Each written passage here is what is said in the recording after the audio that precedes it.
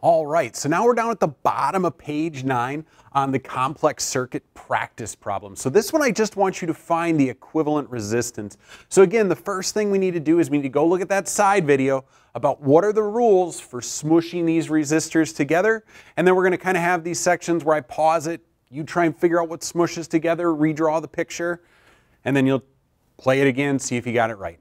All right, so here we go. Let's hit the side video. So you need a refresher on the rules. Let's refresh them quick. If you don't, just skip ahead a little bit. So when we want to reduce a circuit, we want to smoosh those parts together. The first thing you need to do is draw your circuit, identify your nodes. Your nodes are these places where you have 3 or more wires coming together. So identify those nodes. I like to just circle them in green here on the board. Step 2, you need to look for series. So yes, I say step 2 and step 3, and it is this order very much. Always look for series first, parallel second. So we're going to look for series. Series is when I have multiple resistors between nodes. So I might take this upper path and I hit 1 resistor, 2 resistors before I get to the next node. Yes, those two are in series. When I go down this path, there is only 1 resistor along that path, so that is not a series. So whenever I identify a series, I need to combine or smoosh those together. So I would take those top 2 and I need to smoosh them together into a single resistor. Whenever you smoosh, whenever you combine, you always want to go back to step 1. You want to redraw that circuit. Identify the nodes. Some of those nodes may have disappeared, and they definitely will disappear when you're doing parallel combinations. So you go back to step 2. Are there any multiple resistors along a single path? Nope. The reason I say is do step 2 again, sometimes you miss a couple. So sometimes there might be 3 resistors in series, you only saw 2 of them. So just go through that one step again.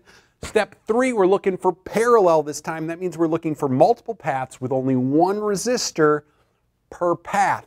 And this is between nodes. So when I go from this node to this node, I can either go up, only 1 resistor on that path. I can go down, only 1 resistor on that path. In that case, those two are in parallel, so I need to combine or smoosh them together into a single resistor. Side video, so give it a shot. What's going to go first?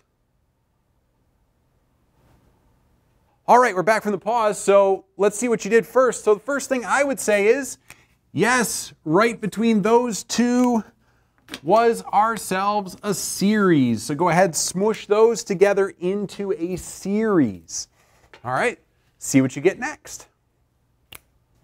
All right, so you combine them together. What's going to go on next? Pause it and figure it out. All right, so what goes next is, I see I have a parallel set here. I have 1 path, or I'm sorry, 1 resistor per path between those 2 nodes. And you'll notice I have 3 paths this time, so I'm going to be adding 3 resistors in parallel. And I also have 2 resistors in parallel here. So we're going to smoosh all those together, and let's see what we get.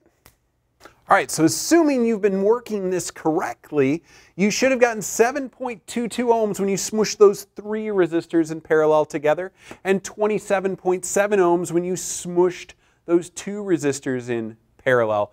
And the last step is series. You're correct. We are going to put all 4 of those together in series. Let's see what we get.